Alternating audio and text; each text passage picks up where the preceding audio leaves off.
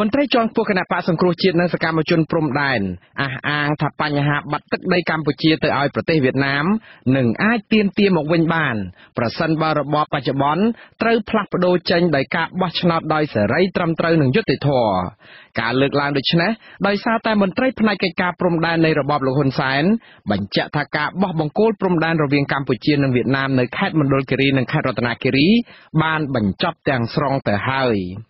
តំណាងរាជគណៈបកសង្គ្រោះជាតិដែលធ្លាប់របបលោកហ៊ុនសែនចាប់ដាក់ពន្ធនាគារ2ឆ្នាំកន្លះដោយសារតែហ៊ានរិះគន់បញ្ហាព្រំដែនគឺលោកអ៊ុំសំអានថាទាល់តែបដូររដ្ឋាភិបាលថ្មីបដូរមេដឹកនាំដែលជំពាក់គុណវៀតណាមដូចជាលោកហ៊ុនសែនទើបខ្មែរអាចទាមទារទឹកដីដែលបាត់បង់ទាំងអស់មកវិញបានបើសិនជាប្រជាពលរដ្ឋធ្វើមានការផ្លាស់ប្ដូរមេដឹកនាំថ្មីដែលមិនជំពាក់គុណយួនហើយមេដឹកនាំថ្មីហ្នឹងមកមិនជំពាក់គុណយួនអញ្ចឹងក៏អាចសើរើរឿងព្រំដែនឡើងវិញឲ្យសភាលុបចោលសិទ្ធិញ្ញាបំពេញបន្ថែមឆ្នាំ2005ទៅហើយបន្ទាប់មកយើងប្តឹងទៅតុលាការយុត្តិធម៌អន្តរជាតិដោយយើងឈប់ប្រើសិទ្ធិញ្ញាបំពេញបន្ថែមឆ្នាំ2005សិទ្ធិញ្ញានេះធ្វើក្នុងទសវត្សរ៍ទី80ហើយយើងប្រើផែនទីបនរបស់បារាំងដែលកំណត់ព្រំដែនជាមួយនឹងវៀតណាមហើយកំណត់ទៅតាមបង្គោលដែលបារាំងគេបោះឲ្យសម័យបារាំងគ្រប់គ្រងហ្នឹង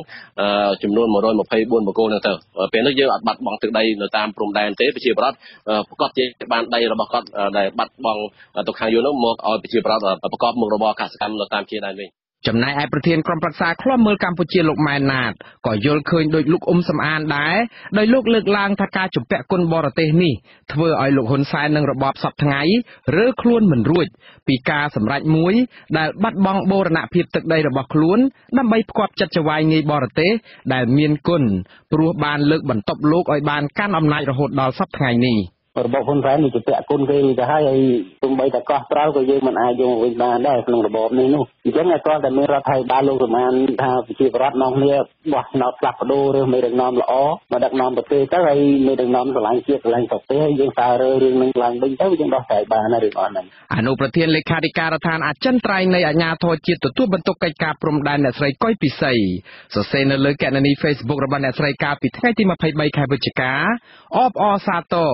ចំពោះលទ្ធផលបញ្ចប់ទាំងស្រុងដោយមានការឯកភាពគ្នាក្នុងការបោះបង្គោលព្រំដែនកម្ពុជាវៀតណាមនៅខេត្តភាគឦសាននេះក៏ប៉ុន្តែលោកអ៊ុំសំអានចាត់ទុកការបន្តមានអ្នកបោះបង្គោលព្រំដែនដោយរបបឯកបករបស់លោកហ៊ុនសែនដោយគ្មានការចូលរួមពីអង្គការសង្គមស៊ីវិលនិងមន្ត្រីបកប្រឆាំងបែបនេះថាជាគ្រោះថ្នាក់មួយដែលធ្វើឲ្យប្រទេសកម្ពុជាខាតបង់យ៉ាងច្រើនសប្តាហ៍ថ្ងៃនេះគឺជាសភាឯកបកព្រឹទ្ធសភាក៏ឯកបកហើយមានសង្គមស៊ីវិលខ្លំមើលមានគណៈបកប្រឆាំងចូលរួមខ្លំមើលទៀតដូចនេះការបោះបង្គោលបញ្ចប់នៅខេត្តមណ្ឌលគិរីនេះធ្វើដោយរដ្ឋាភិបាលឯកបកហ្នឹងរឹតតែធ្វើឲ្យបាត់ដីខ្មែរកាន់តែច្រើនដូច្នេះយួនគេចង់ធ្វើឲ្យឆាប់ហើយដើម្បីឲ្យបានដីទៅគេបុកខ្លាយថ្ងៃក្រោយទៅគណៈបកសង្គ្រោះជាតិឆ្នះឆ្នោតទៅមិនបានដីខ្មែរដូច្នេះរដ្ឋាភិបាលខ្មែរយើងធ្វើម៉េចបោះបង្គោលដើម្បី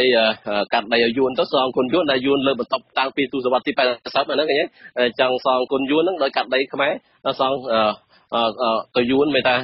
ដោយសារតែយួនលើបន្ទប់ពួកគាត់ហ្នឹងគាត់ដឹងគុណយួនកាត់ដីឲ្យយួនដើម្បីជាការតបស្នងសងគុណបាទភាពចម្រូងចម្រាសគ្នារវាងអាជ្ញាធរកម្ពុជានិងអាជ្ញាធរវៀតណាមនៅក្នុងការបោះបង្គោលព្រំដែននៅឯខេត្តមណ្ឌលគិរីនិងខេត្តរតនគិរីនេះគឺដោយសារតែភាគីវៀតណាមឈ្លានពានចូលមកទឹកដីកម្ពុជានៅតំបន់សដែលជាតំបន់ហាមឃាត់តំណាងរាជគណៈបកសង្គ្រោះជាតិធ្លាប់បានស្នើជាលិខិតអក្សរកាលពីខែតុលាឆ្នាំ2014ឲ្យលោកហ៊ុនសែនចូលខ្លួនមកបំភ្លឺរឿងនៅច្រកព្រំដែនដាក់ដាំដែលលោកហ៊ុនសែនថ្លែងថាមិនទាន់បានព្រមព្រៀងដោយប្រទេសទាំងពីរនៅឡើយតំណាងរាជបកប្រឆាំងនៅពេលនោះលើកឡើងថាភាគីវៀតណាមបានបន្តចាត់ទុកតំបន់នោះជារបស់ខ្លួនរួចស្រេចទៅហើយរាប់ទាំងការសាងសង់ផ្លូវនៅទីនោះផងបើទោះបីជាសន្ធិសញ្ញាឆ្នាំ2005ពុំបានដោះស្រាយបញ្ហាកម្មសិទ្ធិនៅចំណុចនោះក៏ដោយក៏ប៉ុន្តែគ្មានការបំភ្លឺអ្វីទាំងអស់រហូតមកដល់ពេលនេះ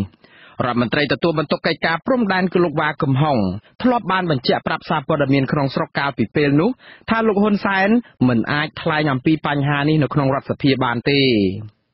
លោកអ៊ុំសំអានមានមន្ទិលជាច្រើនជំវិញការដែលរបបលោកហ៊ុនសែនប្រញាប់ប្រញាល់បោះបង្គោលព្រំដែននៅក្នុងស្ថានភាពដែលគ្មានការឯកភាពជាតិនិងកំពុងតែមានវិបត្តិនយោបាយបែបនេះព្រោះលោកហ៊ុនសែនខ្លួនឯងក៏ទទួលស្គាល់ថាដីនៅតំបន់នោះនៅមានភាពចម្រូងចម្រាសនិងធ្វើឲ្យខ្មែរខាតបង់ច្រើន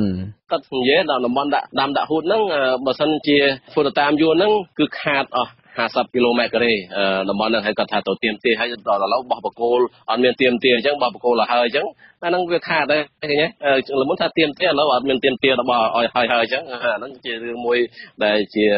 គួរសង្ស័យបាទអាស៊ីសេរីមិនទាន់អាចសុំការបំភ្លឺពីមន្ត្រីផ្នែកការងារព្រំដែនរបស់របបលោកហ៊ុនសែនបាននៅឡើយទេនៅត្រឹមម៉ោងផ្សាយនេះ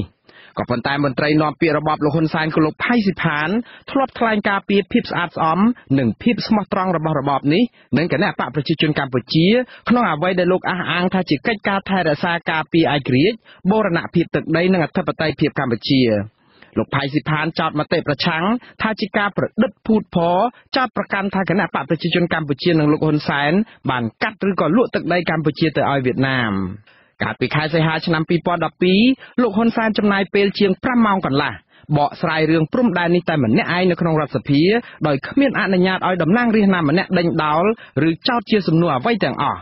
លោកអ៊ុំសំអានចាត់ទុកការបកស្រាយបញ្ហាព្រំដែនតែម្នាក់ឯងមិនស្ដាប់យោបល់ពីអ្នកដទៃបែបនេះគឺជាចេតនាធ្វើបង្ក្រប់កិច្ចដើម្បីការពារទង្វើខុសឆ្គងរបស់ខ្លួនដែលធ្វើឲ្យបាត់ទឹកដីខ្មែរទៅវៀតណាមតែប៉ុណ្ណោះគាត់បកស្រាយហ្នឹងគាត់ជាការបំភ្លៃការពិតតែម្ដងឯងមិនមែនបកស្រាយហ្នឹងដើម្បីការពារដីខ្មែរទេប៉ុន្តែពិតគាត់ការពារដែលគាត់កាលទសវត្សរ៍ទី80គាត់ជារដ្ឋមន្ត្រីក្រសួងការបរទេសហ្នឹងគាត់សញ្ញាជាមួយនឹងលោកខៀងកូថាច់រដ្ឋមន្ត្រីក្រសួងការបរទេសវៀតណាមហ្នឹងសញ្ញាទៅលើសន្ធិសញ្ញាឆ្នាំ1982 83និង85អញ្ចឹងការពារអ្វីដែលគាត់សញ្ញាការទសវត្សរ៍ទី80ហ្នឹងហើយគាត់ការពារទៅនឹងសន្ធិសញ្ញាពេញបន្ថែមឆ្នាំ2005ហ្នឹងដែល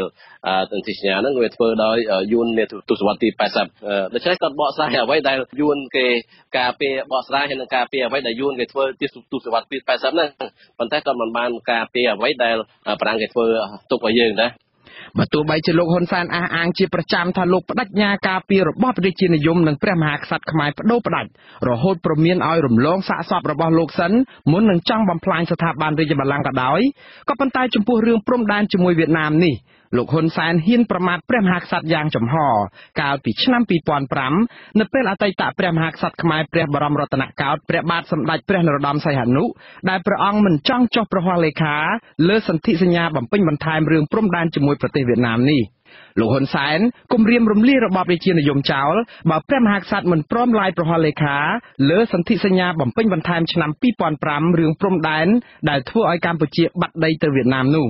ខ្ញុំនិយាយជាមួយបែកកវាខ្ញុំថាបងនិយាយប្រាប់ឲ្យដល់គុណចន្ទលនេះកុលភេងនេះអង្គថាថាវីនេះពីសវត្តតារាលើយន្តហោះហើយខ្ញុំប្រាប់បែកកវាពេលជួបតាមទូរស័ព្ទបងបើលើកនេះវាប្រមាថទេត្រូវពិនិត្យឡើងវិញយើងគួរទុករាជានិយមឬធ្វើការទីណាហើយមានប្រធាននេះទៅបដិបងឬហើយណាដាក់ចូលក្នុងរដ្ឋធម្មនុញ្ញនៅមេត្រាណាមួយតែកាលណាដាក់ទៅក្នុងរង្វង់ប្រមាណថ្ងៃត្រូវចុះហត្ថលេខាឬឡាយឬបានឡាយបានលេខាឬចុះហត្ថលេខាក្នុងរង្វង់បានដែរបើមិនចុះហត្ថលេខាមិនឡាយបានលេខាឬចុះហត្ថលេខាទេគឺនឹងចូលជាគេមួយបើទោះជាយ៉ាងនេះក្តីលោកអ៊ុំសំអាននៅតែមានសុតិធិនិយមខ្ពស់ថាថ្ងៃណាមួយនឹងមានការផ្លាស់ប្ដូរជីវិតជំនាញនៅកម្ពុជាដោយសារកម្លាំងអ្នកគាំទ្រគណបក្សសង្គ្រោះជាតិនៅតែរឹងមាំលោកថានៅពេលដែលរដ្ឋាភិបាលថ្មីមួយបង្កើតឡើងដោយមិនរងការជំពាក់គុណវៀតណាមការសាររើបញ្ហាព្រំដែននេះនឹងអាចធ្វើឡើងតាមយន្តការអន្តរជាតិដូចជាការប្តឹងទៅតុលាការយុត្តិធម៌អន្តរជាតិដើម្បីទាមទារទឹកដីដែលវៀតណាមយកកន្លងមកឲ្យខ្មែរវិញបាទលោកអ្នកស្ដាប់ជាទីមេត្រីមន្ត្រីនិងសកម្មជនបកប្រឆាំងបើកវេទិកាសាធារណៈមួយនៅថ្ងៃអាទិត្យទី25ខែវិច្ឆិកានេះនៅទីក្រុងអាន់សាន់នៅឯភាគនិរតីនៃទីក្រុងសេអ៊ូលប្រទេសកូរ៉េខាងត្បូងក្នុងបំណងពង្រឹងទឹកចិត្តពលករខ្មែរនៅកូរ៉េដើម្បីឲ្យមានការផ្លាស់ប្ដូរវិជ្ជមានមួយនៅកម្ពុជា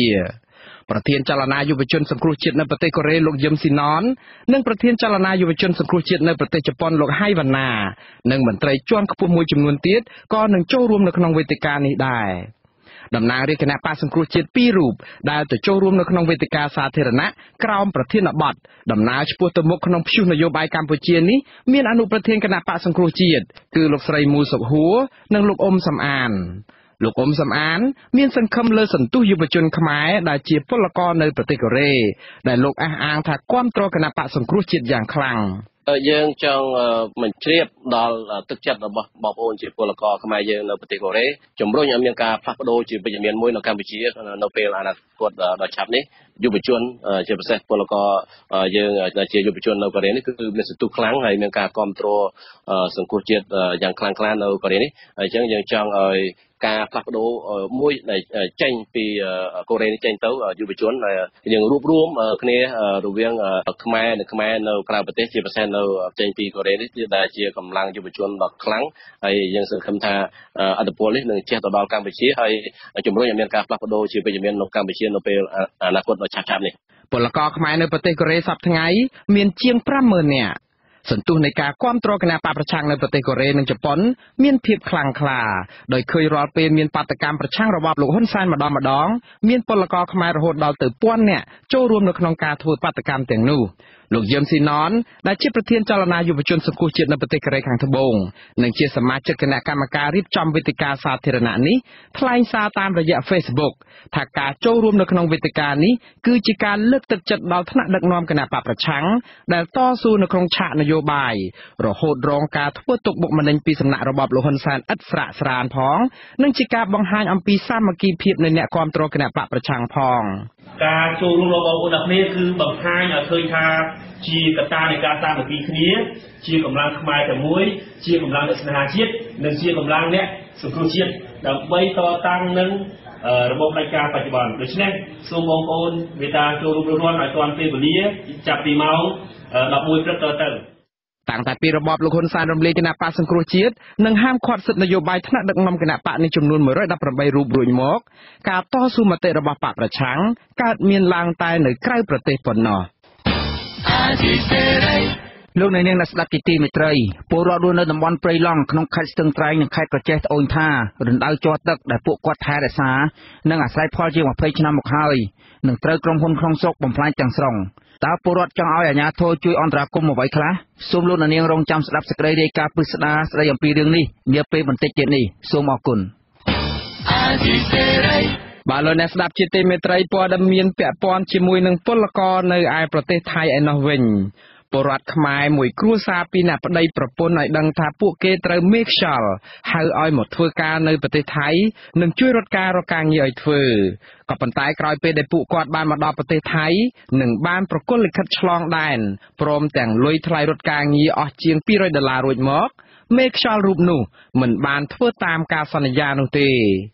សង្គមស៊ីវិលដែលធ្វើការងារតាក់ទងនឹងពលករចំណាក់ស្រុកលើកឡើងថាបញ្ហានេះកើតឡើងច្រើនករណីណាស់នៅប្រទេសថៃ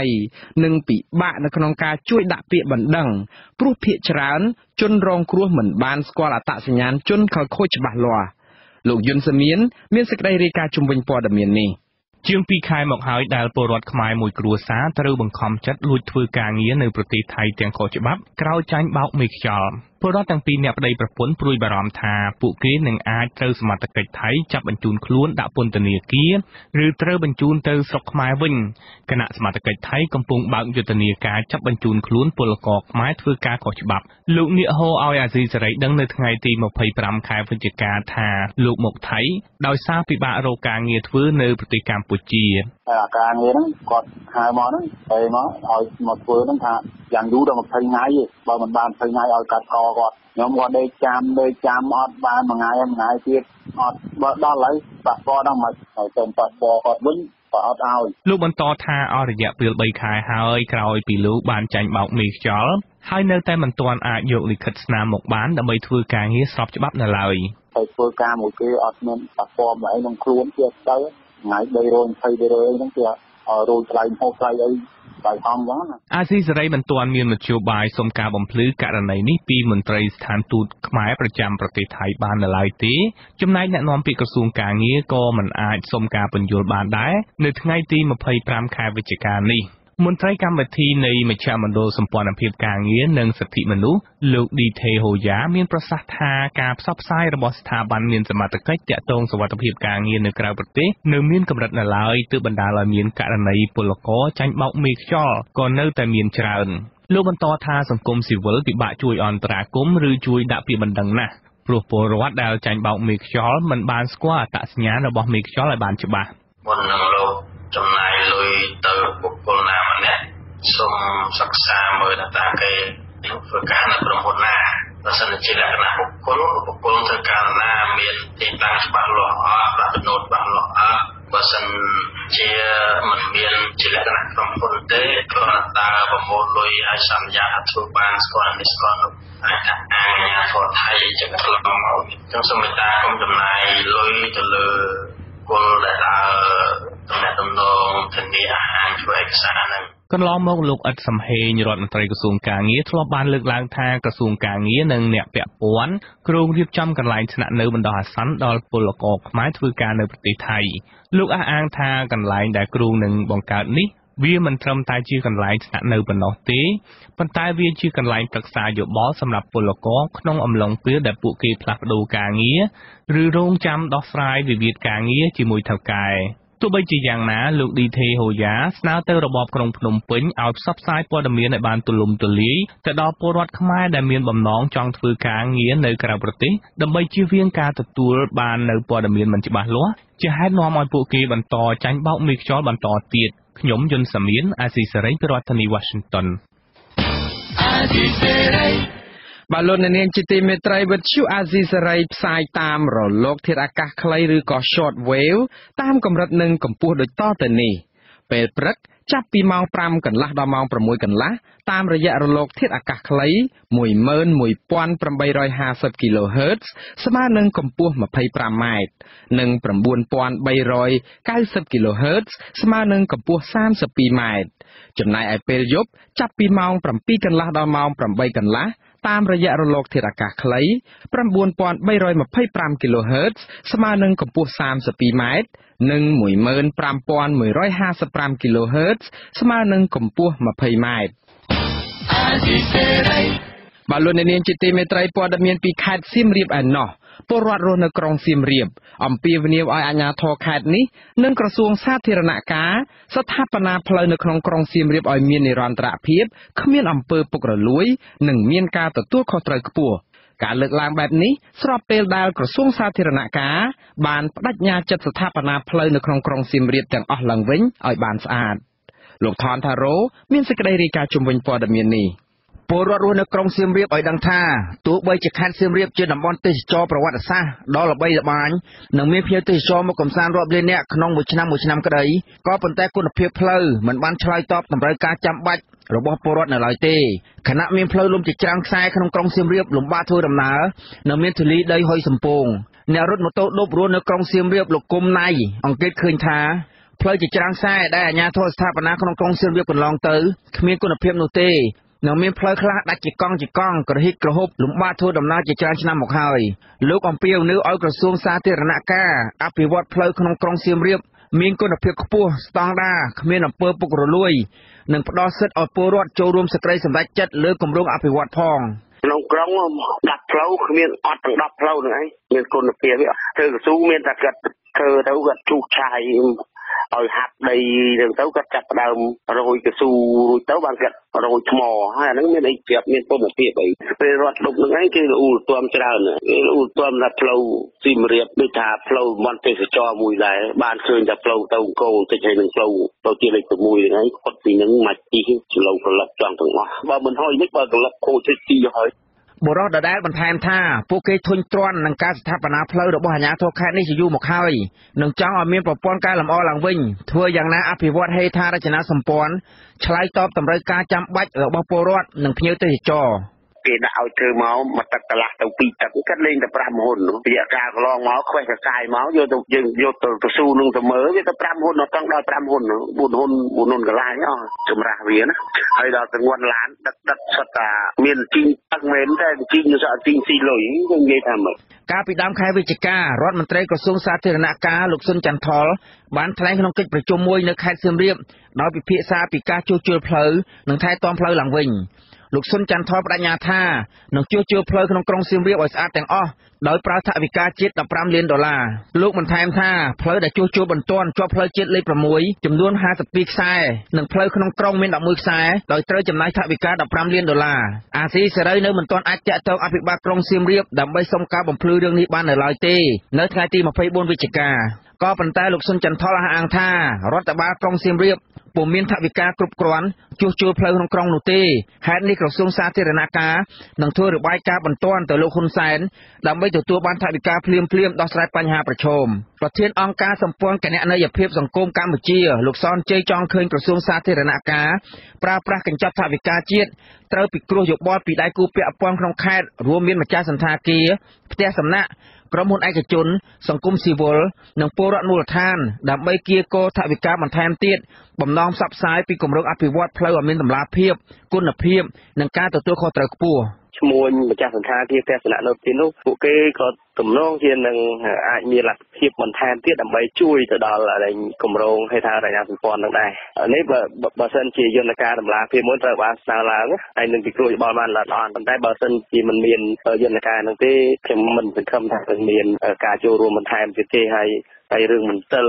ពីប្រជាពលរដ្ឋទៅលើគុណភាពផ្លូវឬពុករលួយរឿងអីដែលគេចិត្តសង្ស័យកន្លងមកវានៅតែបន្តកើតមានដដែលហ្នឹងលោកសំជ័យសង្កេតឃើញថាក្រុងសៀមរាបជាតំបន់ទេសចរប្រវត្តិសាស្ត្រគួរមានការអភិវឌ្ឍខ្លាំងក្លាក៏ប៉ុន្តែក្តីសង្ឃឹមបែបនេះគឺខុសស្រឡះពីការរំពឹងទុកព្រោះល្បឿនអភិវឌ្ឍក្នុងខេត្តនេះកន្លងទៅយឺតយ៉ាវផ្លូវគ្មានគុណភាពនិងមិនបានឆ្លើយតបសេចក្តីតម្រូវការរបស់ពលរដ្ឋនោះទេខណៈពេលដែលផ្លូវក្នុងក្រុងជាច្រើនកន្លែងដែលជាតំបន់ទីប្រជុំជនលំបាកធ្វើដំណើរបង្កប៉ះពាល់សេដ្ឋកិច្ចពលរដ្ឋនិងអារម្មណ៍ភ្ញៀវទេសចរខ្ញុំបាទថនតារ៉ូអាស៊ីសេរីពីរដ្ឋធានី Washington បាទលោកអ្នកនាងជាទីមេត្រីនៅឯខេត្តប្រស័យហនុឯណោះមន្ត្រីមន្ទីរទេសចរខេត្តនេះបានឲ្យដឹងថាចំនួនភ្ញៀវទេសចរដែលចូលទៅទស្សនាខេត្តជាប់ឆ្នេរសមុទ្រមួយនេះក្នុងរយៈពេល3ថ្ងៃនៃព្រះរាជពិធីបុណ្យអុំទូកឆ្នាំនេះបានថយចុះបើប្រៀបធៀបទៅនឹងឆ្នាំមុនអនុប្រធានទេសចរខេត្តប្រស័យហនុលោកវែងស៊ីសវង្សឲ្យដឹងថាខេត្តនេះទទួលបានភ្ញៀវទេសចរសរុបប្រមាណ 60000 នាក់ក្នុងនោះមានភ្ញៀវអន្តរជាតិជាង 10000 នាក់លោកវែងស៊ីសវង្សក៏បានឲ្យដឹងដែរថាសន្តាគារនិងផ្ទះសំណាក់មួយចំនួនបានដំឡើងតម្លៃស្នាក់នៅក្នុង3ថ្ងៃនៃពិធីបុណ្យអុំទូកនេះចំណែកឯម្ហូបអាហារគ្រឿងសមុទ្រក៏ឡើងថ្លៃដែរអភិបាលខេត្តប្រស័យហនុលោកយុនមីនបានទទួលស្គាល់ថាពិតជាមានករណីប្រតិបត្តិការទេសចរមួយចំនួនបានដំឡើងតម្លៃសេវាម្ហូបអាហារនិងដំឡើងតម្លៃសេវាស្នាក់នៅកើនលើសថ្ងៃធម្មតាពិតប្រាកដមែនគឺនៅក្នុងឱកាសព្រះរាជពិធីបុណ្យអុំទូកឆ្នាំនេះលោកបានអំពាវនាវដល់ប្រជាពលរដ្ឋពិសេសភ្ញៀវទេសចរអន្តរជាតិឲ្យបន្តចូលមកសម្រាកកម្សាន្តនៅឯខេត្តឆ្នេរសមុទ្រមួយនេះឲ្យបានច្រើនថែមទៀតនាថ្ងៃខាងមុខជាពិសេសថ្ងៃបុណ្យឆ្លងឆ្នាំសកលឆ្នាំ2018ឆ្នាំ2019ខាងមុខនេះដោយសារតែអាជ្ញាធរខេត្តនេះបានកែប្រែហេដ្ឋារចនាសម្ព័ន្ធនិងបញ្ហាសន្តិសុខខ្ញុំក៏មិនមានជាការតែកតាទៀតអប់រំអ្នកបងប្អូនប្រជាពលរដ្ឋជាអាជីវករដែលបានទទួលទានការពីវិស័យសេវាកម្មដូចជាអាជីវកម្មអាហារហ្នឹងយើងមានការចាត់ដាក់ទៀតដែរកុំឲ្យមានផលប៉ះពាល់ដល់តម្លៃខ្ពស់ពេកពីប៉ុន្តែមកធ្វើម៉េចវាពីខ្លះក៏វាតម្លៃវារត់ទៅតាមទីផ្សារលទ្ធភាពគ្រប់គ្រងនិងសម្រុកការទីផ្សារវាដូចជាតែឡើងពីទូខ្លះទៅអញ្ចឹងគឺនេះគឺជាឱកាសដែលបងប្អូនយើងមើលបើថាកន្លែងណាដែលយើងយកគឺការកំពុងពីចង់ប្រទេសក៏មានគ្រប់គ្រងយន្តការពីសុវត្ថិភាពជានឹងរៀបចំដើម្បីទទួលដើម្បីនឹងជួយពីថែរក្សាសុវត្ថិភាពឲ្យគឺពួកគាត់កន្លងមកពលរដ្ឋនិងសង្គមស៊ីវិលលើកឡើងថាការកើនឡើងនៃចំនួនជនជាតិចិនដែលរស់នៅក្នុងខេត្តនេះបណ្ដាលឲ្យភ្ញៀវទេសចរមិនសូវមកកម្សាន្តខេត្តនេះនោះទេដោយសារតែជនជាតិចិនទាំងអស់បង្កបញ្ហាអសន្តិសុខបាទលោកអ្នកនាងទើបបានស្ដាប់ព័ត៌មានប្រចាំថ្ងៃរបស់វិទ្យុអាស៊ីសេរីដែលរៀបចំជូនដោយខ្ញុំបាទមួងណារ៉េតពីរដ្ឋធានី Washington សហរដ្ឋអាមេរិកសូមលោកអ្នកនាងរងចាំស្ដាប់កម្មវិធីផ្សាយរបស់យើងខ្ញុំជាបន្តនាពេលបន្តិចទៀតនេះ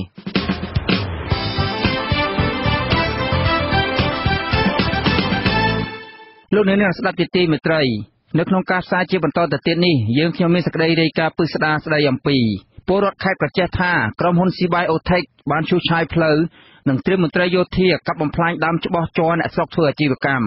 ក្រសួងកសិកម្មស្នើឲ្យអភិបាលខេត្តជាប់មាត់សមុទ្រទប់ស្កាត់បទល្មើសកាប់រានដីព្រៃកោងកាងការផ្ដល់ដីសម្បត្តិសេដ្ឋកិច្ចក្នុងខេត្តកោះកុងផ្ដល់ផលប៉ះពាល់ធំធេងដល់បរិស្ថាននិងជីវភាពប្រជាពលរដ្ឋហើយនៅចុងក្រោយគឺព័ត៌មានបញ្ចប់សូមអញ្ជើញលោកអ្នកនាងស្ដាប់កម្មវិធីផ្សាយរបស់យើងខ្ញុំជាបន្តទៅទៀតដោយមេត្រី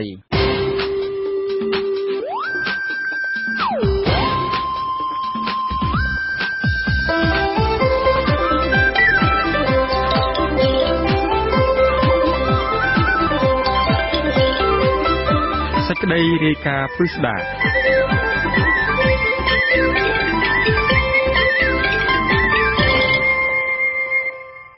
លោកនាងស្ដាប់ជាទីមេត្រីពលរដ្ឋនៅតំបន់ព្រៃឡង់ក្នុងខេត្តស្ទឹងត្រែងនិងខេត្តក្រចេះត្អូញថា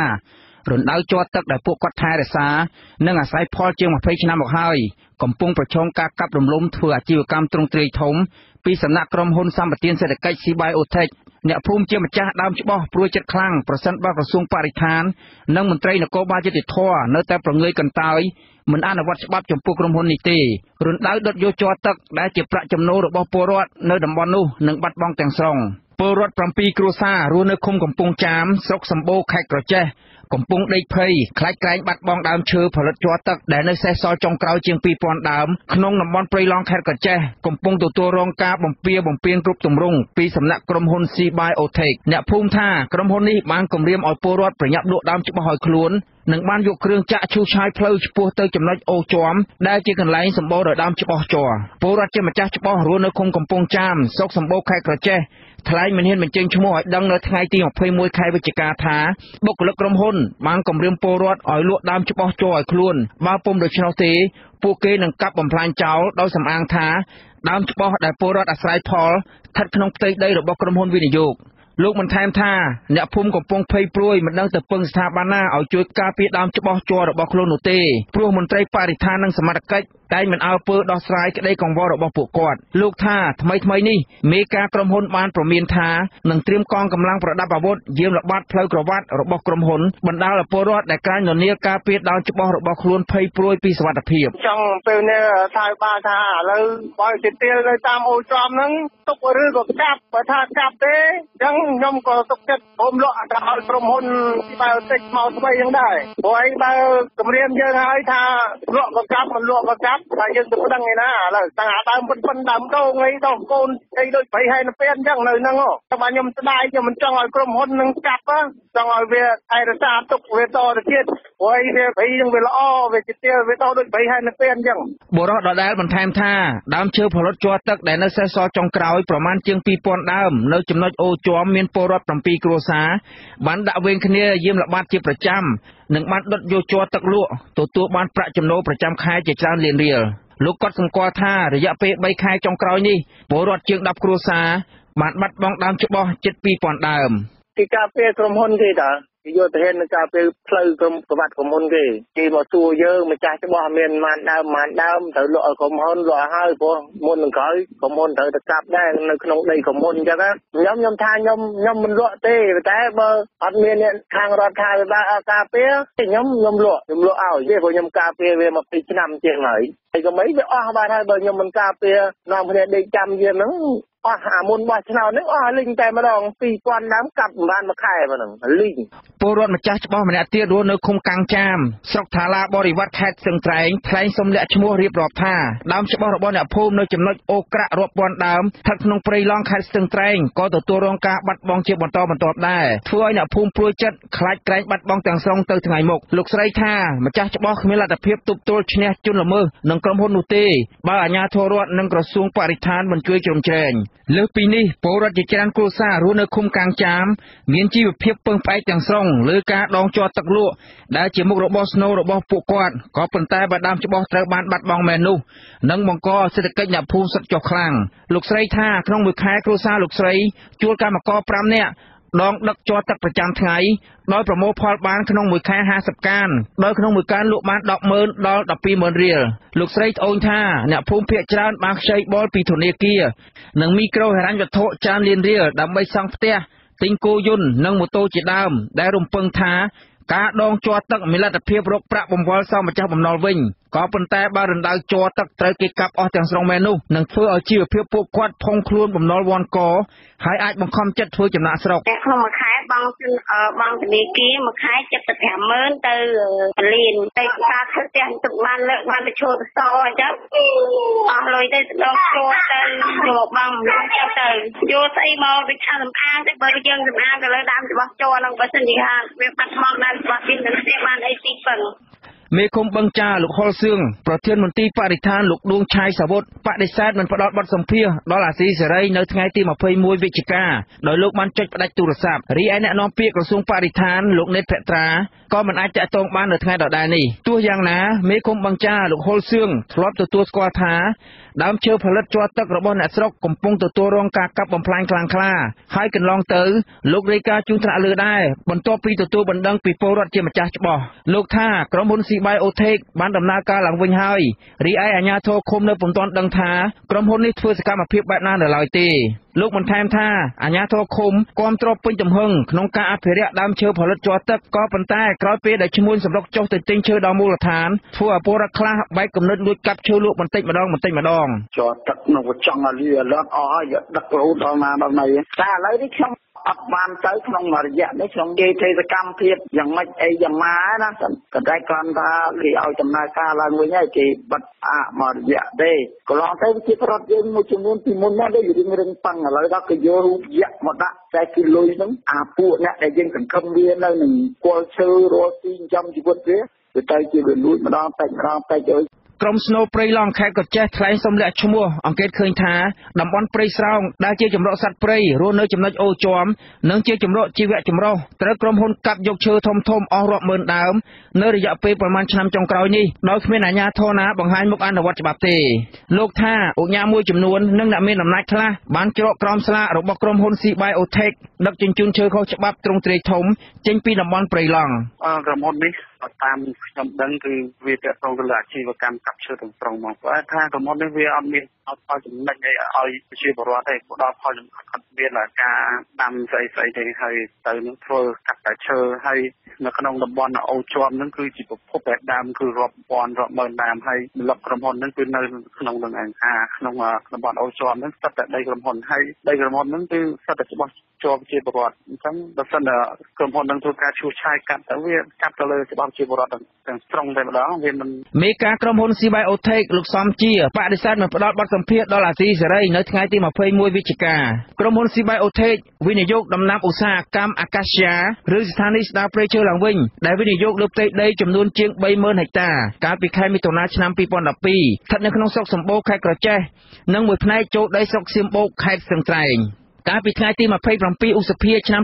2018មន្ត្រីជំនាញថ្នាក់ជាតិអាជ្ញាធរខេត្តក្រចេះនិងសមត្ថកិច្ចបានចុះទៅពិនិត្យពីភាពមិនប្រក្រតីអាជីវកម្មឈើរបស់ក្រុមហ៊ុន Sibiotek ក៏ប៉ុន្តែពួកគេមិនអាចទៅដល់គោលដៅដោយសារក្រុមហ៊ុនបានកាត់ផ្ដាច់ផ្លូវរាំងខ្ទប់ដំណើរចំណែកក្រុមហ៊ុនបានប្រញាប់ដឹកគ្រឿងចក្រនិងឈើជម្លៀសចេញយ៉ាងលឿនដើម្បីបំបត្តិភស្តុតាងមន្ត្រីពង្រឹងសិទ្ធិអំណាចសហគមន៍នៃសមាគមអាត់ហុកលោកប៉ែនបូណាមានប្រសាសន៍ថាក្រសួងបរិស្ថាននិងសមាជិកពាក់ព័ន្ធត្រូវមានវិធានការទប់ស្កាត់ឲ្យបានម៉ឺងម៉ាត់មិនគួរបណ្តោយឲ្យមានការកាប់បំផ្លាញធ្វើអាជីវកម្មនិងជួញដូរដើមឈើផលិតជ័រទឹកដែលជាប្រភពសេដ្ឋកិច្ចសហគមន៍នោះទេលោកថាប្រមុខរដ្ឋធ្លាប់ជំរុញឲ្យក្រុមហ៊ុនសម្បទានសេដ្ឋកិច្ចទាំងអស់ត្រូវកាត់ជ្រឿផលប៉ះពាល់ពីដីសម្បទានក៏ប៉ុន្តែបើក្រុមហ៊ុនមិនអនុវត្តបទបញ្ជាថ្នាក់ដឹកនាំនោះទេ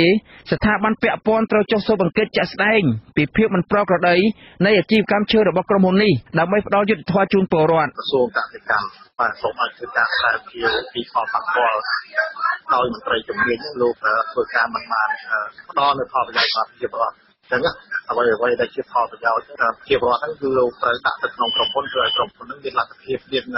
នុងការកាប់បំផ្លាញព្រៃឈើដើមច្បាស់ជួយបានអញ្ចឹងនិយាយទៅទៀតគេឲ្យសូមឲ្យដកហូតដីដែលជាព្រៃស្រោងតែកណ្ដាលស្រោងទុកជូនបម្រើផលប្រយោជន៍សាធារណៈវិញមន្ត្រីសិទ្ធិមនុស្សរូបនេះយល់ថាការបណ្តោយឲ្យក្រុមហ៊ុនបំពានព្រៃអាស្រ័យផលរបស់ពលរដ្ឋនៅមូលដ្ឋានជាពិសេសដើមឈើផលិតជ័រទឹកគឺជាកំហុសរបស់អាជ្ញាធរមូលដ្ឋាននិងមន្ត្រីបរិស្ថានដែលប្រចាំការនៅតំបន់នោះមិនគួរមើលរំលងនោះទេសហគមន៍ព្រៃឡង់អង្កេតឃើញថាក្រុមហ៊ុន Sibiotek មានដេប៉ូអាចជ្រៀកឈើដឹកទៅប្រទេសវៀតណាមនិងមានឧញ្ញាមួយចំនួនច្រកក្រោមរូបភាពក្រុមហ៊ុននេះដឹកជញ្ជូនឈើឆ្លងដែនកាលពីខែឧសភាកន្លងទៅសាឡុងផ្ទុកឈើជិត20ម៉ែត្រគូបរបស់ក្រុមហ៊ុន Sibiotek បានលិចនៅកំពង់ដនៃឃុំជ្រោយបន្ទាយស្រុកព្រែកប្រសពខេត្តកោះចេះដែលគេកាប់ពីដែនជំរកសត្វព្រៃឡង់មកអាចជ្រៀកក្នុងដេប៉ូរបស់ក្រុមហ៊ុននេះបំណងដឹកជញ្ជូនទៅលក់នៅប្រទេសវៀតណាម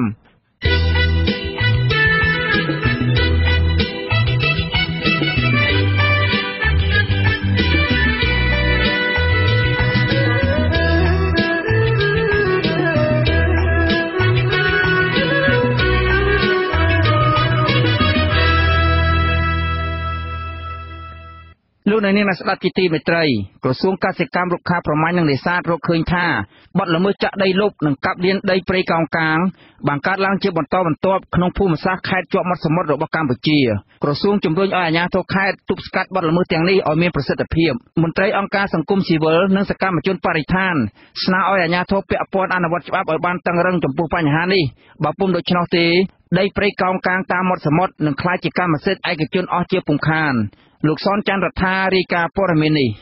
រដ្ឋមន្ត្រីក្រសួងកសិកម្មលោកវែងសុខុនស្នើឲ្យអភិបាលខេត្តកោះកុងខេត្តបរសេនុកំពតនិងខេត្តកែបយកចិត្តទុកដាក់គ្រប់គ្រងថែរក្សានិងការពារព្រៃកោងកាងដែលស្ថិតក្នុងដែនសមត្ថកិច្ចរបស់ខ្លួនក្នុងនាមជាអាជ្ញាធរគ្រប់គ្រងដីរដ្ឋបន្ទាប់ពីក្រសួងរកឃើញថាមានការកាប់រាននិងចាក់ដីលុបព្រៃកោងកាងបានកើតឡើងឥតឈប់ឈរនៅតាមខេត្តជាប់មាត់សមុទ្រទាំង4នេះលោកវែងសុខុនបញ្ជាក់នៅក្នុងលិខិតមួយច្បាប់នៅថ្ងៃទី19ខែវិច្ឆិកាថា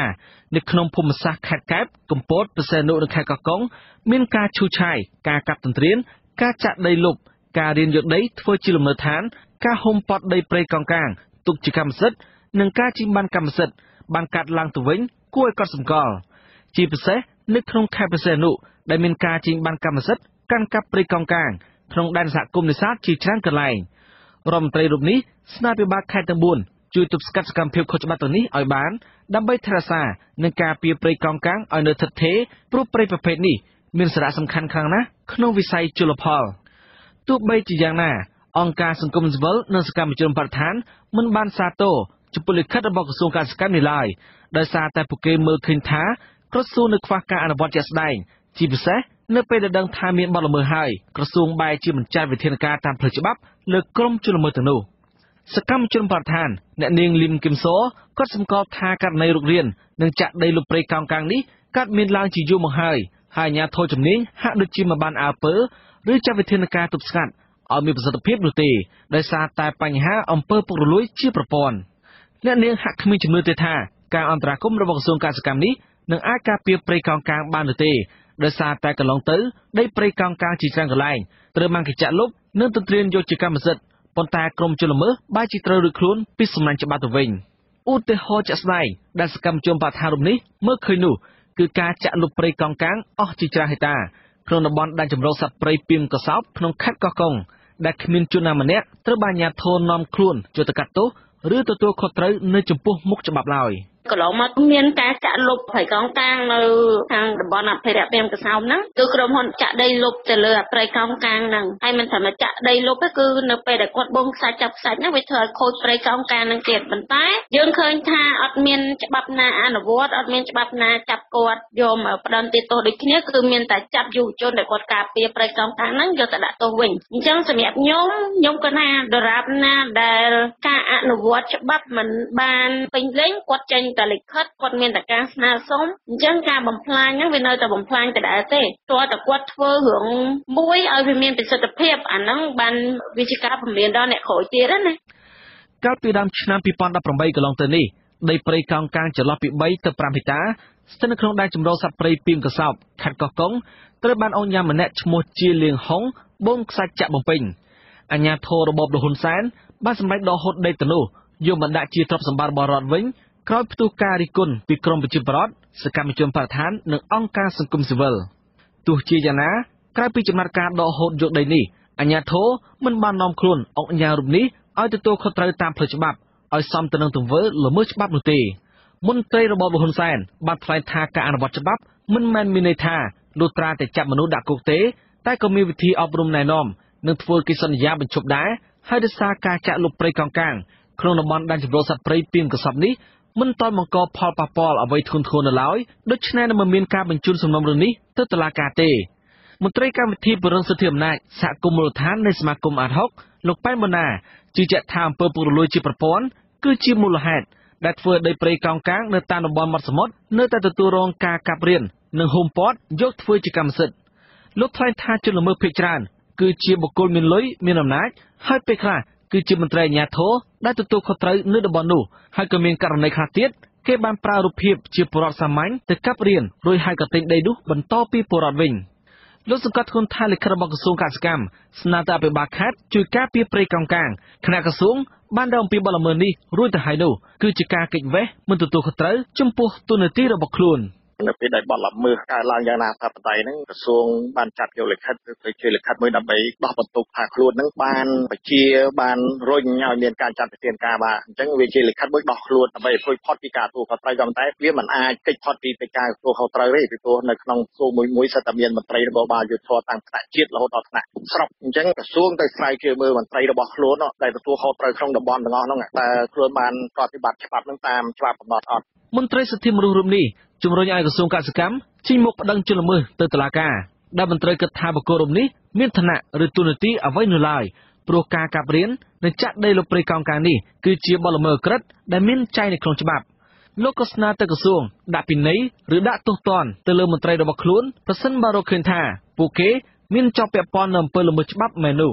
ច្បាប់ចែងហើយបើដឹងហើយមិនប្តឹងមន្ត្រីក្រសួងឬរដ្ឋមន្ត្រីក្រសួងក៏ត្រូវទូទោសដែរហើយឥឡូវលោកដឹងរហូតដល់ចេញលិខិតទៀតអញ្ចឹងក្នុងនាមលោកជាអ្នករាជការសាធារណៈលោកត្រូវគោរពប្រតិបត្តិតាមដើម្បីធ្វើយ៉ាងណាឲ្យច្បាប់មានប្រសិទ្ធភាពយើងឃើញតែលិខិតច្រើនហើយមិនតែមួយហ្នឹងមានលិខិតធំយ៉ាងទេប៉ុន្តែមន្ត្រីថ្នាក់ខេត្តពាក់ព័ន្ធហ្នឹងលោកអត់មើលអត់ស្ដាប់អត់ធ្វើតាមផងអញ្ចឹងអ្វីដែលសំខាន់បំផុតហ្នឹងគឺការអនុវត្តច្បាប់កុំឲ្យមានការរើសអើងប្រជាពលរដ្ឋឬក៏អ្នកមានអំណាចអាស៊ីសេរីមិនទាន់ទទួលបានការឆ្លើយតបរឿងនេះពីអ្នកនាំពាក្យក្រសួងកសិកម្មលោកឡាវរស្មីនៅឡើយទេនៅថ្ងៃទី19ខែវិច្ឆិកាដោយលោកមិនលើកទូរស័ព្ទការកាប់ឆ្ការកោះរៀនឈូឆាយឬហុំព័ទ្ធការកាប់ព្រៃលិចទឹកនិងព្រៃកោងកាងត្រូវបានហាមឃាត់ដោយច្បាប់ជលផលជនប្រព្រឹត្តអំពើល្មើសច្បាប់ទាំងនេះត្រូវផ្ដន្ទាទោសដាក់ពន្ធនាគារពី3ទៅ5ឆ្នាំនិងត្រូវរឹបអូសវត្ថុតាងទាំងអស់ដាក់ជាសម្បត្តិរបស់រដ្ឋចំណែកឯមន្ត្រីមានសមត្ថកិច្ចដែលអនុញ្ញាតឲ្យមានបទល្មើសទាំងនេះកើតឡើងឬមានជាប់ពាក់ព័ន្ធនឹងបទល្មើសប្រភេទនេះពួកគេក៏ត្រូវមានទោសទណ្ឌដូចគ្នាដែរមន្ត្រីសិទ្ធិមនុស្សលោកប៉ែនម៉ាណាជំរុញឲ្យពលរដ្ឋសកម្មជននិងអង្គការសង្គមស៊ីវិលចូលរួមដាក់បណ្ដឹងបរិហារផ្លូវការប្រសិនបើមានបទល្មើសកាប់រៀនដីឬហុំព័ទ្ធព្រៃកោងកាងធ្វើជាកម្មសិទ្ធិដើម្បីទាមទារអាជ្ញាធរមានសមត្ថកិច្ចទទួលខុសត្រូវចំពោះតួនាទីរបស់ខ្លួននិងដើម្បីឲ្យជនល្មើសត្រូវបានផ្ដន្ទាទោសទៅតាមផ្លូវច្បាប់ខ្ញុំសុនចាររថាអាស៊ីសេរីរាយការណ៍ពីរដ្ឋធានី Washington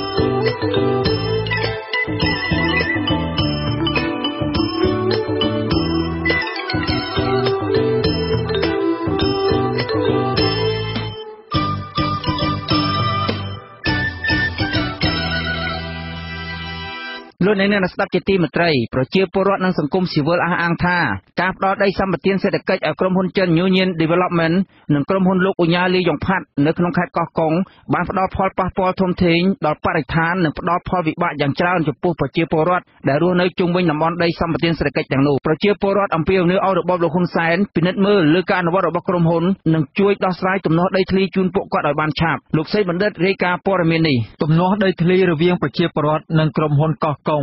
SEZ របស់លោកអ៊ូញ៉ាលីយ៉ុងផាត់និងក្រុមហ៊ុនចិន Union Development បានអូសបន្លាយពេលជាច្រើនឆ្នាំមកហើយក៏ប៉ុន្តែក្រុមហ៊ុននិងអាជ្ញាធរមិនទាន់បានជួយដោះស្រាយបញ្ចប់ជាស្ថាពរនៅឡើយទេប្រជាពលរដ្ឋអះអាងថាការវិនិយោគរបស់ក្រុមហ៊ុនខ្នាតធំទាំងពីរបានផ្ដល់ផលប៉ះពាល់យ៉ាងច្រើនទៅដល់បរិស្ថាននិងជីវភាពរស់នៅរបស់ប្រជាពលរដ្ឋនៅតំបន់នោះដូចជាការបាត់បង់សិទ្ធិប្រើប្រាស់និងគ្រប់គ្រងដីធ្លីបាត់បង់មុខរបរចិញ្ចឹមជីវិតជំពាក់បំណុលធនាគារកូនបាត់បង់ឱកាសសិក្សាបង្កើតឲ្យមានការធ្វើចំណាក់ស្រុកនិងបាត់បង់ធនធានធម្មជាតិនាំមកនូវក្តីអន្តរាយដល់បរិស្ថាននិងប្រព័ន្ធជីវៈចម្រុះព្រមទាំងមានការរំលោភលើរូបរាងកាយនិងស្មារតីរបស់ប្រជាពលរដ្ឋនៅក្នុងសហគមន៍ថែមទៀតផងតំណាងប្រជាពលរដ្ឋរងគ្រោះដីធ្លីអ្នកស្រីសាំងពុយរៀបរាប់ថាការវិនិយោគរបស់ក្រុមហ៊ុនទាំងពីរមិនបានផ្ដល់ផលប្រយោជន៍ទៅដល់ប្រជាពលរដ្ឋនោះទេលោកស្រីបន្តថាជាង10ឆ្នាំមកនេះ ជីវភាពរស់នៅរបស់ប្រជាពលរដ្ឋកាន់តែស្រកចុះខ្លាំងព្រោះគ្មានដីបង្កបង្កើនផលគ្មានមុខរបរដោយការពីមុនព្រមទាំងមានការជំពាក់បំណុលធនាគារថែមទៀតផងក្រុមហ៊ុនចូលមកដំឡូងផ្ទះគ្រូរើផ្ទះឲ្យឈូដំណាំចោលអស់ហ្មងកន្លងមក10ឆ្នាំហើយក្រុមហ៊ុនអត់ឲ្យយើងចូលទៅក្នុងដីយើងហ្នឹងឯងឲ្យយុទ្ធសាស្ត្រសម្រាប់យើងជាពលរដ្ឋយើងម្ចាស់ដីយើងមានសងកម្មសិទ្ធិយើងរស់នៅម៉ែខ្ញុំរស់នៅតាំងពីឆ្នាំ90ជាង80ជាងណាយើងឃើញរូបភាពគាត់កាលពីមុនហ្នឹងគាត់ដាំដុះយើងនៅក្មេងអញ្ចឹងសូម្បីតែយើងអត់មានលុយដុល្លារអីទៅម៉ែតែយើងមានជីវភាពល្អ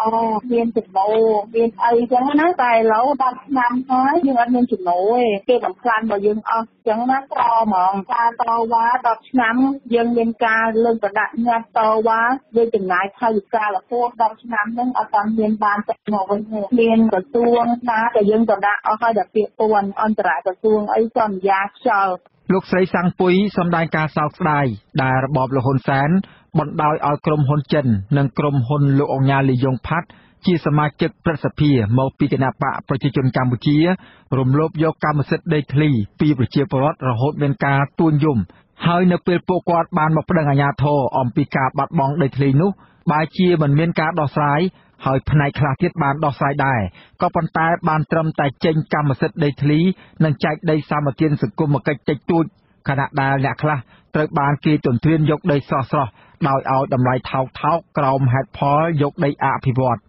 លោកស្រីបន្តថាទំនាស់ដីធ្លីទាំងនេះក៏មានប្រជាពលរដ្ឋម្ចាស់ដីធ្លីខ្លះនៅជាប់គុកដូចជាតំណាងប្រជាពលរដ្ឋសហគមន៍ព្រែកខ្សាច់ខណៈអ្នកខ្លះអស់ដីរស់នៅហើយត្រូវបង្ខំចិត្តធ្វើចំណាកស្រុកទៅធ្វើការនៅក្រៅប្រទេសកន្លងមកច្រើនណាស់ក្រុមហ៊ុនយកកម្លាំងទៅអង្គសន្តិសុខអីមកគម្រាមកំហែងកន្លងមកគឺច្រើនហ្មងក្រុមហ៊ុននឹងអះអាងតែថាដីនឹងគាត់បានសម្ពាធពីរដ្ឋាភិបាលហើយគាត់មិនដឹងទេគឺគាត់ត្រូវបានដីនឹងត្រូវយកដីនឹងហើយមិនទទួលសំណងក៏គាត់មិនដឹងគាត់ទៅឈូសទៅដល់ដល់ពេលគេយកទៅនៅលើអញ្ចឹងអត់ចូលមកនេសាទបានគឺដីដែលថាយើងនៅនឹងយើងមិនអាចយកទូកយកអីទៅប្រកបអាជីពបានអញ្ចឹងតែហើយយើងต้องចូលមកព្រមក៏អត់បានដែរព្រោះដីនឹងក្រុមហ៊ុនគេយកអីទៅណាជិតពាក់មកគេច្រើនយកផ្ទះយកដីយកអីទៅដាក់អីអញ្ចឹងណាមកទៀងនឹងពី3អង្គការអីចឹងណាបងគេមិនទាន់អីចឹងកាលពីខែឧសភាឆ្នាំ2010ក្រុមហ៊ុនកោះកុង SEZដែលមានលោកអុកញ៉ាលីយ៉ុងផាត់ជាប្រធានបានជួលដីរយៈពេល99ឆ្នាំពីក្រសួងបរិស្ថានលើទំហំដីជាង 9000 ហិកតាដើម្បីដាំដំណាំកសិឧស្សាហកម្មនៅក្នុងតំបន់គ្រប់គ្រងឧទ្យានជាតិស្រុកបទុមសាគរខេត្តកោះកុងការអនុញ្ញាតឲ្យមានការវិនិយោគលើដីសម្បត្តិនោះបានប៉ះពាល់លើដីប្រជាពលរដ្ឋ3ភូមិនិងមានប្រជាពលរដ្ឋរាប់រយគ្រួសារពាក់ព័ន្ធប៉ុន្តែមានអ្នកខ្លះបានទទួលការសម្របសម្រួលដោះស្រាយបញ្ចប់ចំនួននិងនៅសល់អ្នកតវ៉ាមួយចំនួនទៀតទន្ទឹមគ្នានេះក្រុមហ៊ុនលោកអង្ញាលីយ៉ុងផាត់បានធ្លាប់ប្តឹងប្រជាពលរដ្ឋដាក់ពន្ធនាគារ3ករណីក្នុងនោះមាន2ករណីគឺពាក់ព័ន្ធរឿងដីធ្លីហើយរហូតមកទល់នឹងពេលនេះមានតំណាងពលរដ្ឋម្នាក់ឈ្មោះហេងសុកមិនទាន់ត្រូវបានដោះលែងនោះទេចំណែកមួយករណីទៀតពាក់ព័ន្ធនឹងរឿងចំនួនខ្សាច់នៅក្រៅប្រទេសដោយក្រុមហ៊ុនបានបញ្ជាឲ្យអាជ្ញាធរចាប់ខ្លួនសកម្មជនចលនាមេដាធម្មជាតិ2នាក់ដែលតែងតែធ្វើសកម្មភាពនិងប្រមូលព័ត៌មានអំពីការធ្វើអាជីវកម្មខ្សាច់ក្នុងខេត្តកោះកុងចំណែកក្រុមហ៊ុនចិនញូយៀនបានជួលដីពីរបបលហ៊ុនសែនកាលពីក្នុងឆ្នាំ2008ក្នុងភូមិសាស្ត្រនៃឃុំចំនួន5នៃស្រុក2គឺស្រុកបទុមសាគរនិងស្រុកគិរីសាគរខេត្តកោះកុងលើទំហំដីចំនួន 36,000 ហិកតាដើម្បីធ្វើជាតំបន់ទេសចរណ៍និងពាណិជ្ជកម្មដែលរួមមានការសាងសង់ព្រលានយន្តហោះនិងទីលានវាយកូនគោលដែលមានតម្លៃសរុបចំនួន $5,000 លានកាលពីឆ្នាំ2011ក្រុមហ៊ុនចិនមួយនេះបានជួលដីពីរបបក្រុងភ្នំពេញជាង 9,000 ហិកតាថែមទៀតការផ្ដល់ដីសម្បត្តិសេដ្ឋកិច្ចនេះគឺបានប៉ះពាល់ដល់ដីប្រជាពលរដ្ឋជាច្រើនរយគ្រួសារហើយមកទល់នឹងពេលនេះនៅមិនទាន់ដោះស្រាយចេញទាំងស្រុងនៅឡើយខណៈដែលក្រុមហ៊ុនបន្តគម្រាមកំហែងនិងបន្តឈូសឆាយដីព្រៃរីឯប្រជាពលរដ្ឋបន្តការតវ៉ាទាមទាររកដំណោះស្រាយដដែលប្រជាពលរដ្ឋអះអាងថាក្រុមហ៊ុនខ្នាតធំទាំងពីរនេះមិនទាន់បានអភិវឌ្ឍអ្វីឲ្យបានជឿនលឿនទៅមុខនោះទេក៏ប៉ុន្តែក្រុមហ៊ុនកំពុងតែធ្វើសកម្មភាពឈូសឆាយពង្រីកផ្ទៃដី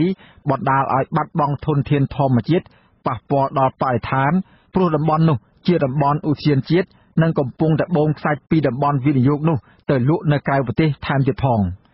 លើពីនេះទៀតក្រុមហ៊ុនក៏មិនបានផ្ដល់ការងារជូនដល់ប្រជាពលរដ្ឋនៅតំបន់នោះដែរ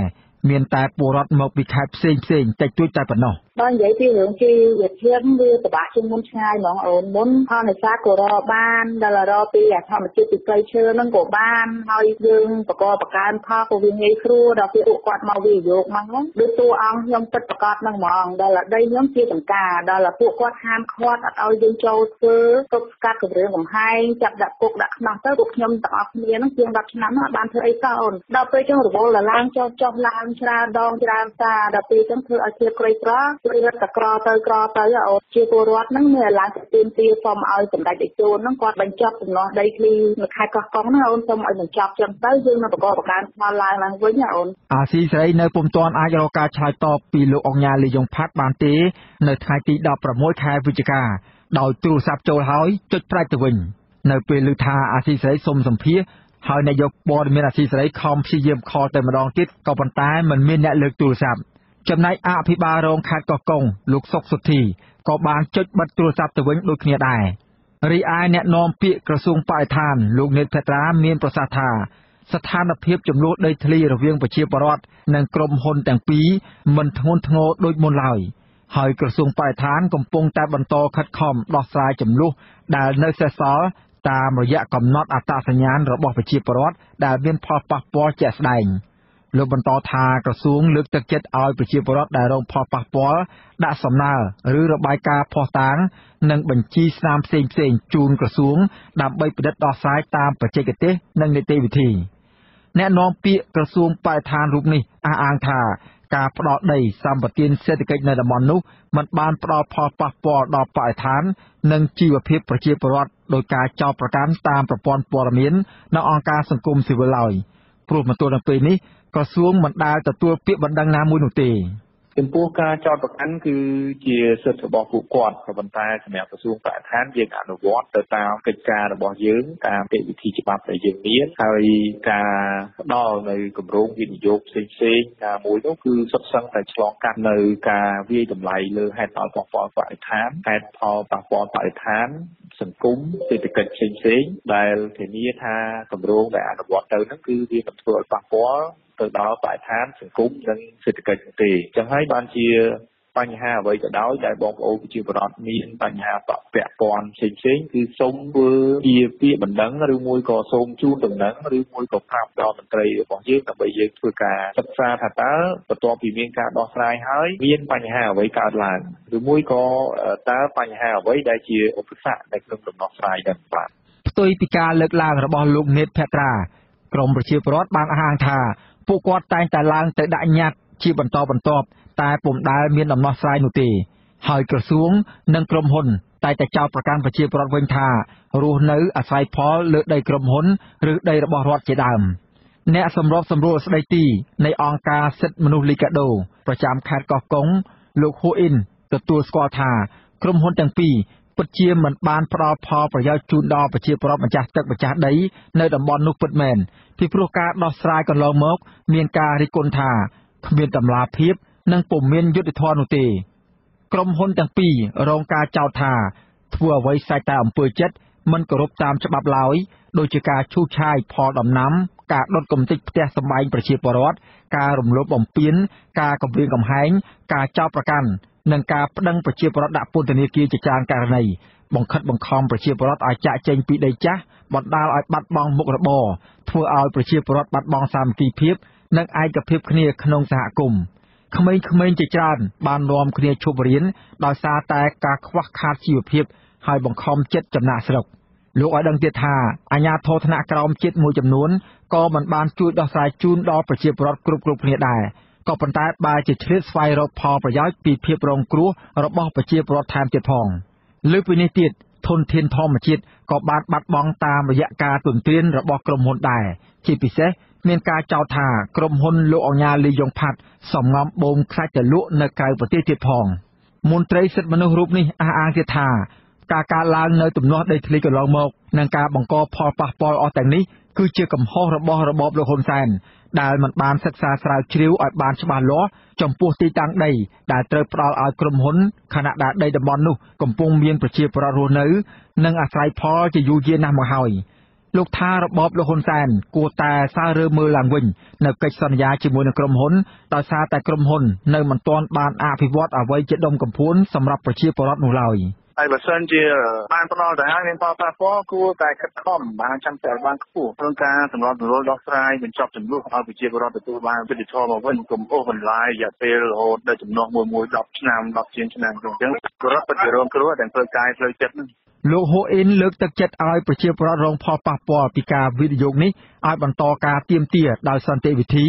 និងតស៊ូមតិទៅមុខទៀតដើម្បីឲ្យក្រុមហ៊ុនទាំងពីរឈប់រំលោភយកដីធ្លីនិងសងជំងឺចិត្តដល់ពួកគាត់មកវិញខ្ញុំបាទសេកបណ្ឌិតអាស៊ីសេរីពីរដ្ឋធានី Washington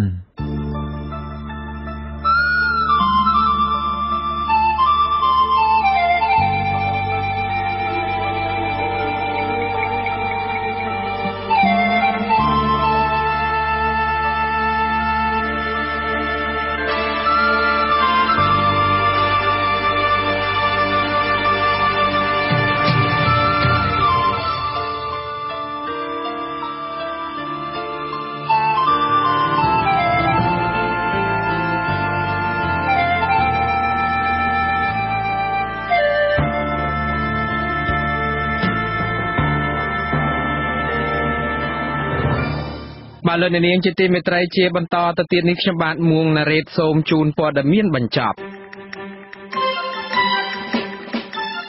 មន្ត្រីជាន់ខ្ពស់គណៈបកសង្គ្រោះជាតិនិងសកម្មជនព្រំដែនអះអាងថាបញ្ហាបាត់ទឹកដីនៅកម្ពុជាទៅឲ្យប្រទេសវៀតណាមនឹងអាចទាមទារមកវិញបានប្រសិនបើរបបបច្ចុប្បន្នត្រូវផ្លាស់ប្ដូរចេញដោយការបោះឆ្នោតដោយសេរីត្រឹមត្រូវនិងយុត្តិធម៌មន្ត្រីនិងសកម្មជនបកប្រឆាំងបើកវេទិកាសាធារណៈមួយនៅថ្ងៃអាទិត្យទី25ខែវិច្ឆិកានេះនៅទីក្រុងអានសាន់នៅឯភាគនិរតីនៃទីក្រុងសេអ៊ូលប្រទេសកូរ៉េខាងត្បូងក្នុងបំណងពង្រឹងទឹកចិត្តពលករខ្មែរនៅកូរ៉េដើម្បីឲ្យមានការផ្លាស់ប្ដូរវិជ្ជមានមួយនៅកម្ពុជានៅឯខេត្តប្រស័យហនុឯណោះមន្ត្រីមន្ទីរទេសចរខេត្តនេះបានឲ្យដឹងថាចំនួនភ្ញៀវទេសចរដែលចូលទៅទស្សនាខេត្តជាប់ឆ្នេរសមុទ្រមួយនេះក្នុងរយៈពេល3ថ្ងៃនៃព្រះរាជពិធីបុណ្យអុំទូកឆ្នាំនេះបានថយចុះបើប្រៀបធៀបទៅនឹងឆ្នាំមុនកន្លងមកពលរដ្ឋនិងសង្គមស៊ីវិលលើកឡើងថាការកើនឡើងនៃចំនួនជនជាតិចិន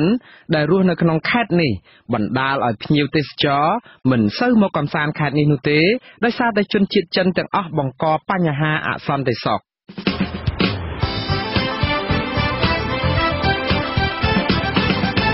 លោកនាងកញ្ញាអ្នកស្ដាប់ជាទីមេត្រីការផ្សាយរយៈពេល1ម៉ោងនៃវិទ្យុអាស៊ីសេរីជាភាសាខ្មែរនៅពេលនេះចប់តែប៉ុណ្ណេះយើងខ្ញុំសូមជូនពរលោកនាងព្រមទាំងក្រុមគ្រួសារទាំងអស់ឲ្យជួបប្រកបតែនឹងសេចក្តីសុខចម្រើនរុងរឿងកុំបីឃ្លៀងឃ្លាតឡើយខ្ញុំបាទថនថារ៉ូខ្ញុំបាទមួងណារ៉េតព្រមទាំងក្រុមការងារទាំងអស់នៃវិទ្យុអាស៊ីសេរីសូមអរគុណនិងសូមជម្រាបលាបាទសូមជម្រាបលា